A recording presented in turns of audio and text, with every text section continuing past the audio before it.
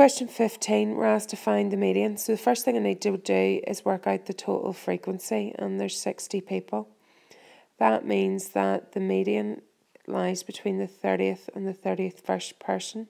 I have 7 in the first group, which means I have 16 by the end of the second group. Another 16, which means I have 32 by the end of the third group. So that tells me that the median lies in the group 18 to 21. To work out the mean, we're still going to need to know the total frequency, which we've worked out as 60. But we need to work out the midpoint of each group. So the first midpoint is 11.5. The second midpoint, 15.5. Then 19.5, 23.5, and 27.5. To work out the mean, I need to multiply the frequency by the midpoint. So 7 times 11.5, 9 times 15.5, 16 times 19.5, 22 times 23.5, and 6 times 27.5.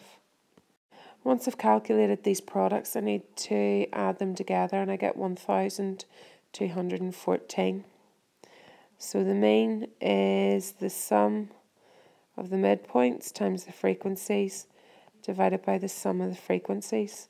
So that's 1,214 divided by 60, which gives us a mean of 20.23 recurring.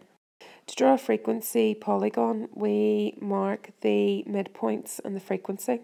So that's 11.5, 7, which will be here. 15.5, 9, which will be here. 19.5, 16. 23.5, 22.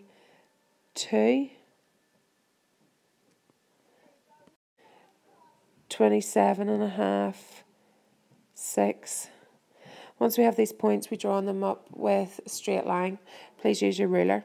I don't have a ruler app, so I'm drawing these freehand, but in the exam, you must use a ruler.